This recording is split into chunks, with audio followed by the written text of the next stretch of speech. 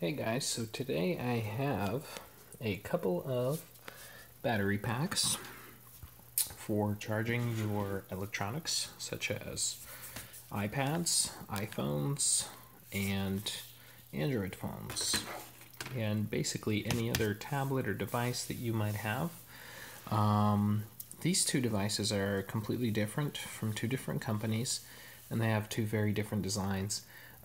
So let's go ahead and open these up and see what they look like.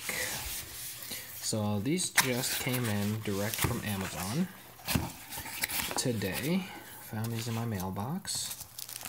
So first impressions, this packaging is not, anything fancy, anything special there. And this looks like it's our solar powered battery pack. So, first impressions on this guy. He is a bit thick. And I apologize in advance for my dirty hands. I was out gardening and mulching today with black mulch. We do have a flashlight on here. And the solar pack, which actually is supposedly pretty decent at efficiency, but due to the milliamps of this, I believe this is a 16,750 milliamp, and the solar panel only does 1.8 watts of input. So as you can imagine, that would take a very, very long time to charge. So some people were saying up to 72 hours, so a few days of sun would be required to bring this up to full charge. So again, it's not meant to be used as a solar charger for your phones and devices unless you are in an emergency situation. So on a daily basis, you would want to go ahead and plug it in to what I imagine is right in here.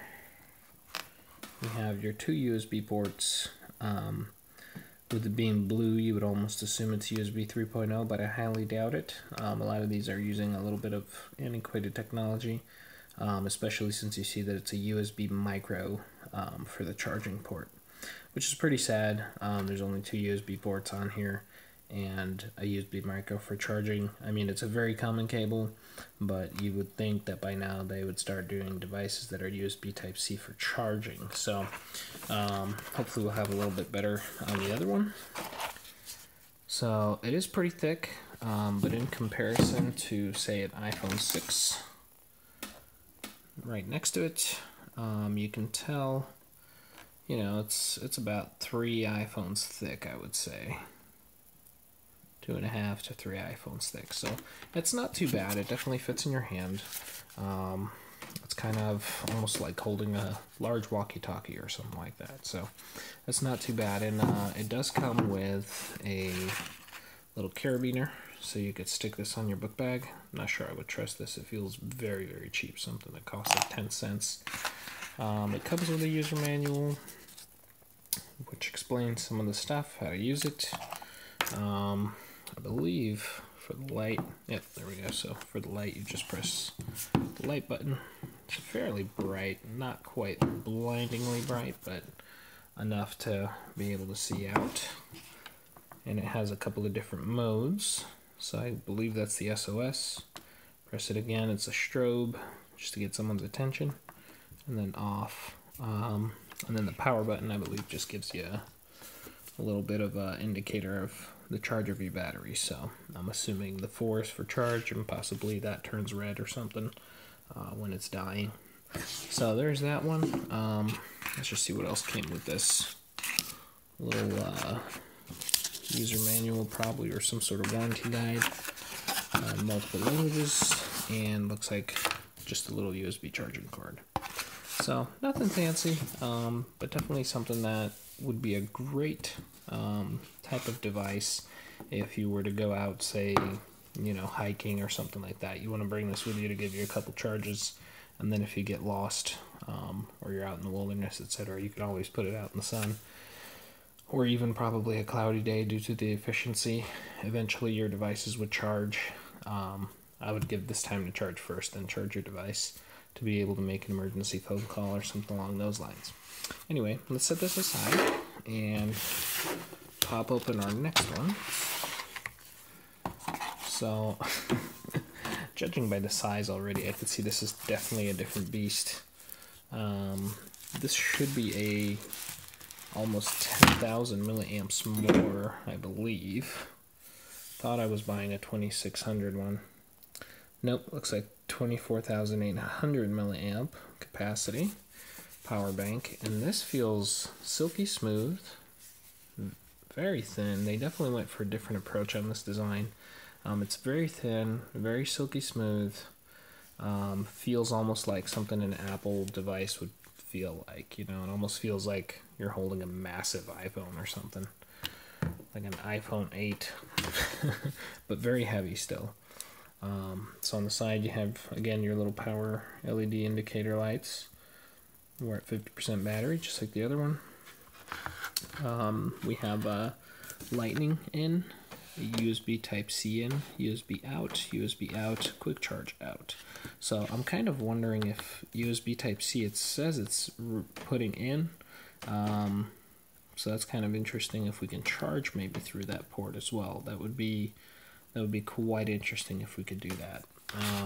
But the cable it comes with, well, actually, there's probably the charging port. Again, micro USB, kind of letting us down there. Just again for comparison purposes, put an iPhone next to this. You can see it's very, very thin, maybe an iPhone and a half thick, almost 2 iPhones thick, so not too bad. And then we have the USB micro for charging. Feels like a decent quality cable, and looks like we have a USB Lightning to a USB Type-C adapter. I'm assuming that's for this if you want to plug in 2 iPhones. Although they do take these, but I guess if you have a Lightning to a Lightning port. No instructions, looks like, come with this one. Yeah, there's no other instructions, and looks like a business card. I guess it's a thank you for being a customer. Your opinion, rate them. Well, that doesn't instill much confidence. Looks like it's just somebody's personal email at gmail.com. That is quite interesting, and probably a cell phone. We'll have to give them a call and just find out who they are and what they do to possibly throw them in the video. Maybe we'll see how that goes. Anyway, let's give these bad boys a charge and see how they actually perform, how many charges we get out of them, how long it takes to charge. Maybe we will kill this completely and give it a charge directly from the sun. But again, you see them compared side by side. They're definitely quite larger. Looks like an iPhone and a charger thick to get it up to the same. So not too bad of a device. I'm really excited to be using this. The main reason we did purchase these is my Android Nexus 6P just keeps on dying so fast after the latest updates, and this would really come in handy just for the whole, you know, hey, it's got a solar panel if anything ever happens. I got this in my backpack. We can always pull it out in case of emergency and still be able to make phone calls. Unless, of course, you know, the Wi-Fi towers are down or whatever, wireless towers. Okay, well, there's that, guys.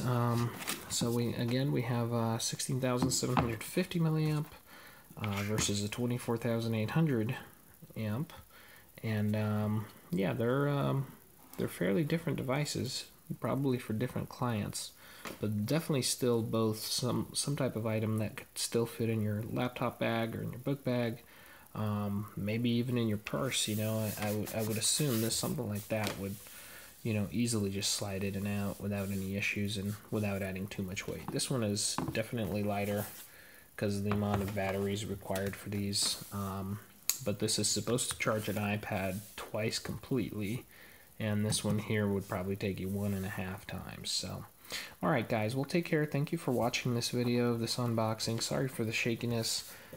Just wanted to do a quick video of this battery pack because I will be taking pictures and everything else for the website, and wanted to get these out for you guys to take a look before I do all of that. and lose all the parts that came with it. Well, take care. Thanks for watching. Once again, apologies for the dirty hands on these. Had to do some gardening right before this, and yeah, so life happens. Take care, guys, and have a wonderful day.